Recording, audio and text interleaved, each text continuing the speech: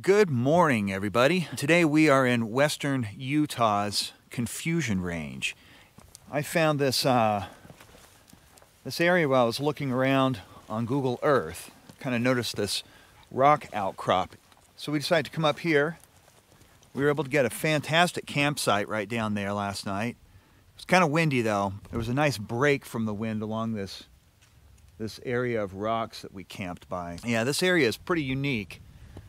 There's not a whole lot of this kind of stuff around. It seems to be just this little outcrop in this area. And this area is called the Horse Pasture. So we're going to hike up this little hill up in that direction.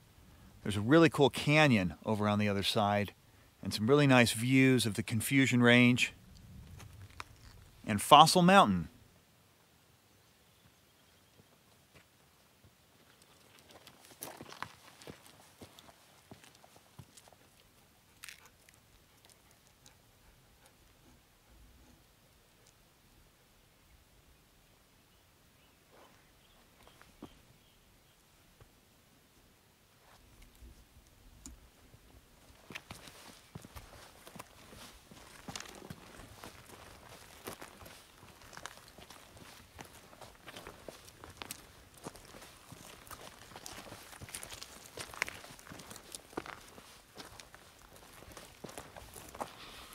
So it is just an outstanding day. Got kind of cold last night, rained a little bit, and when I woke up this morning there was snow on all of these high areas around here, but it has since melted since the sun came up. I have pictures of it though. I'll put a couple of those up to show you what it looked like. It was really quite beautiful this morning. This area has a lot of really interesting rock formations. All these white rocks eroded in some pretty interesting shapes.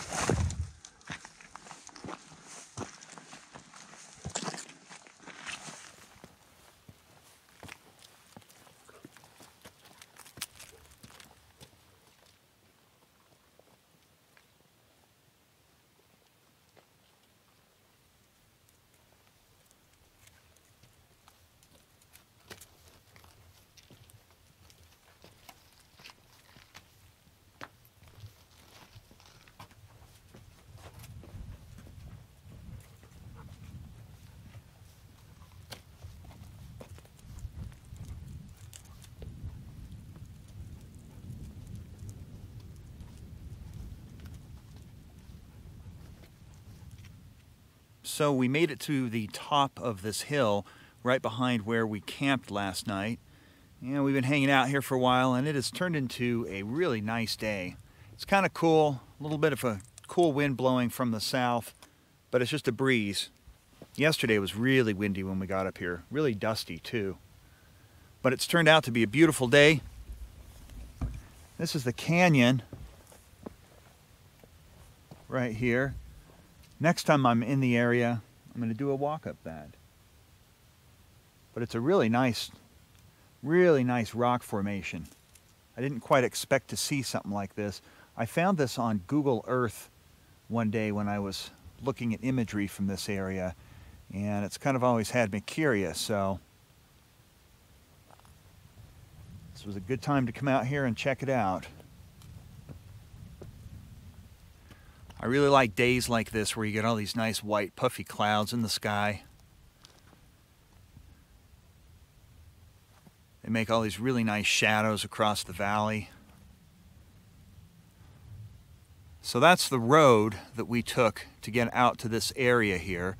These are all primitive camping sites. Some of them have fire pits, some of them don't. But you've got a lot of choices out here along these rocks.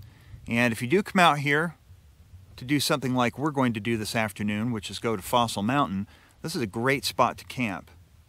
I haven't seen anybody out here since I left the highway yesterday. And this canyon is really, really nice. Some really cool rock formations.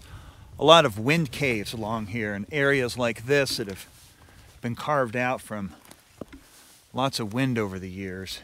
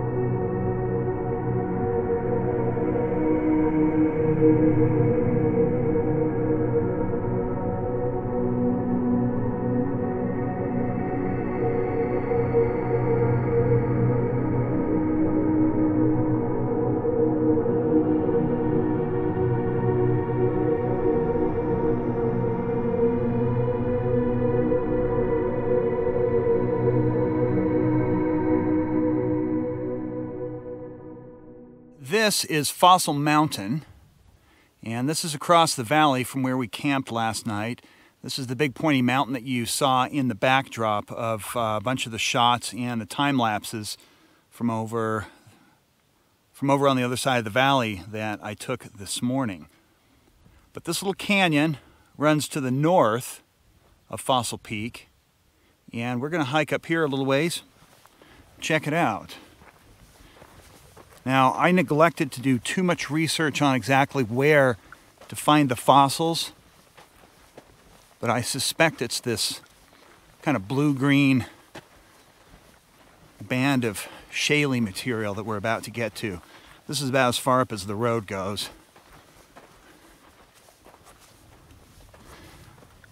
It has turned out to be an outstanding day. It's nice and cool, a little bit of a breeze, but really not as hot as it could be. Well, we hit pay dirt. Lots of fossils. I don't know if you can see that. And you can see there's these shells. There is a lot to look through here. Going to spend some time doing it.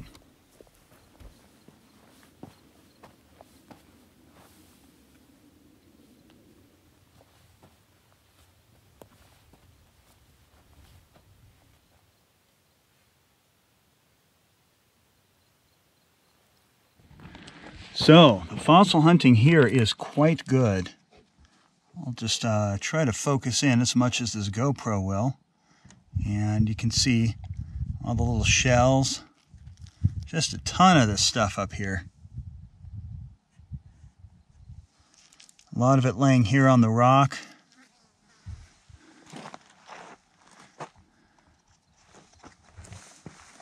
This whole band up here is just encrusted with seashells.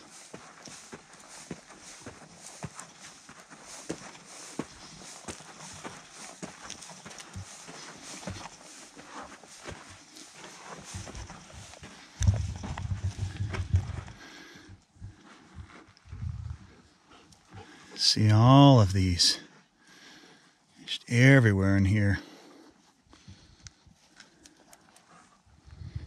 Cool place if you want some nice fossils of seashells. This is the place to come. There's supposed to be trilobites and a few other types of fossils to be found in this layer around here, but seems to be dominantly seashells at this point. Still really cool though. And of course, this is a beautiful setting.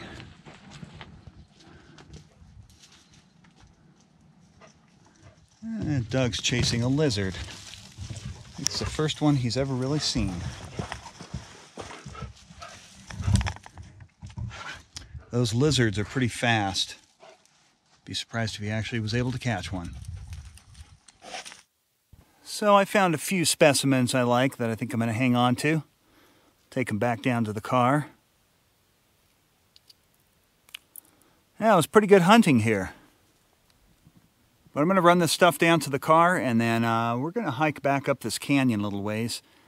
Take a look and see what's up there a little farther. Looks really nice out.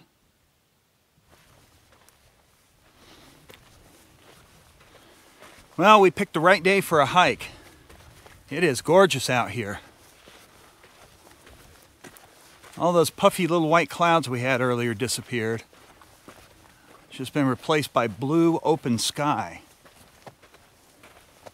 Enough of a breeze though to keep things nice and mild, so it's not too hot, which is kind of nice. Looks like we're at another one of those areas of that same shale formation that contains all the fossils.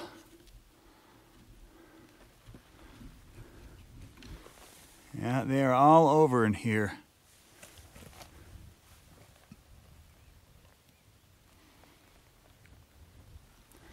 Yeah, pretty cool stuff.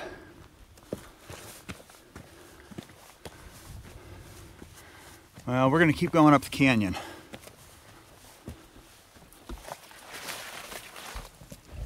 So one thing I've noticed is the wildflowers are just about to come out. These guys here actually are, I was kind of surprised to see these guys as in full bloom as they are. There's been a lot of others. We've seen cactus and several other plants that have buds on them, but they just haven't quite started to open up. I think it's been just slightly too cold for them, which it would have been last night. After the rainstorm came through, everything on the windshield and table, all that raindrops ended up freezing. So yeah, it's been kind of a cool beginning for the season here because it's the middle of May and usually it's a little bit warmer than it has been, but I'm not complaining. Cool breeze feels nice because it's pretty much full sunshine. It's real dry out here.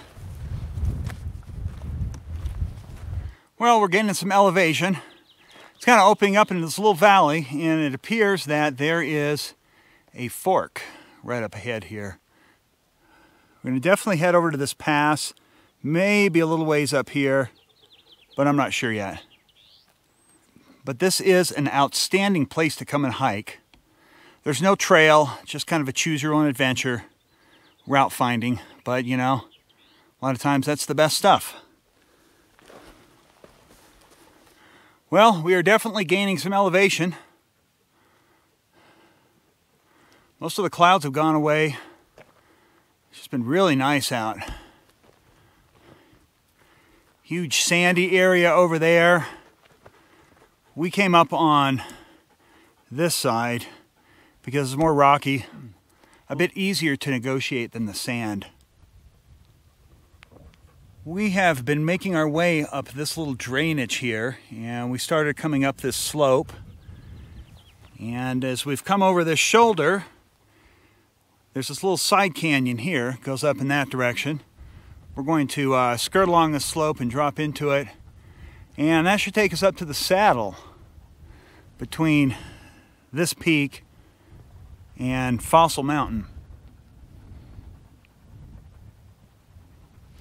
We're heading up for that saddle, and that'll enable us to look over on the other side. Should be really nice.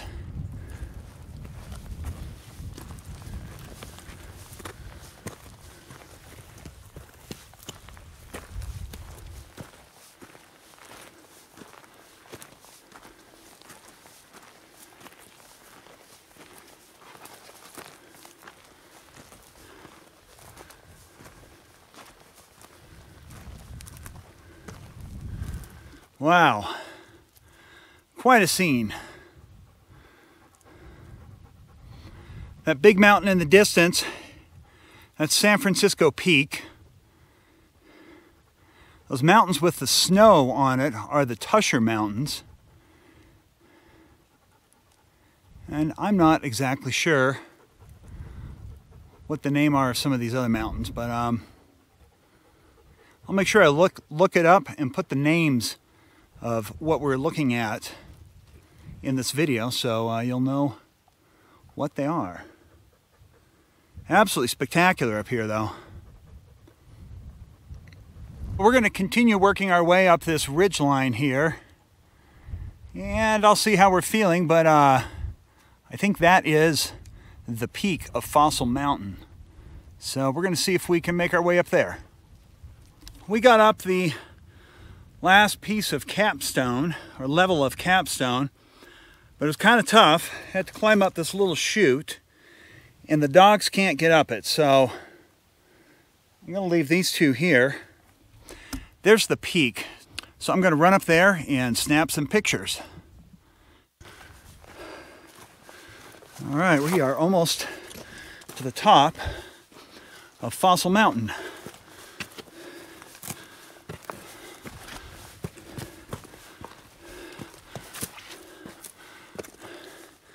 I'm guessing the view is going to be pretty nice.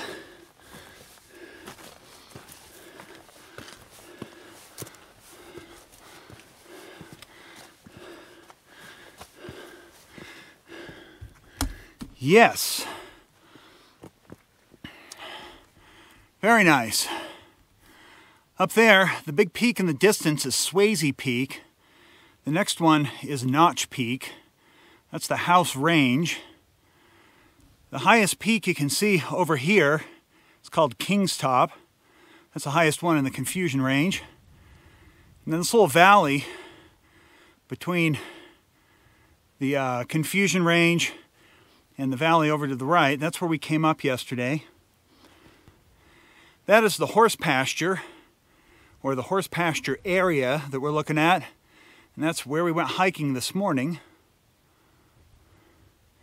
The big dry lake you see out in the distance is Sevier Dry Lake. And that's pretty much, it fills this whole valley in here. Stretches all the way down here below San Francisco Peak.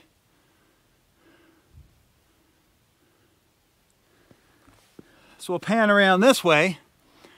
That is Wheeler Peak and Great Basin National Park in the Snake Range. And all of these mountains right before it are, of course, the Confusion Range. And then in between this gap way up there, that other snow-capped peak, is Mount Moriah. So we were fortunate. We had a real nice day out here. It was windy yesterday, but blew away a lot of the haze. There was a lot of dust. And that allowed us to see so much from up here.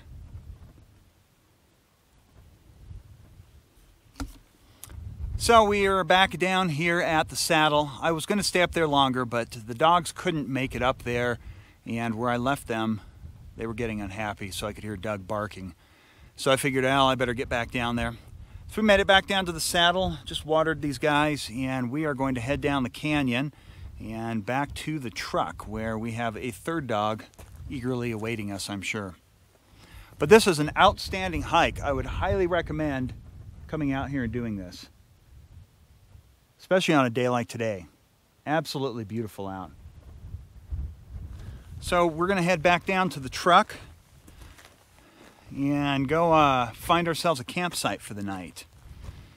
If you liked this video, give us a thumbs up and subscribe to this channel if you aren't already. And you can join us for future adventures. So we'll see you guys next time.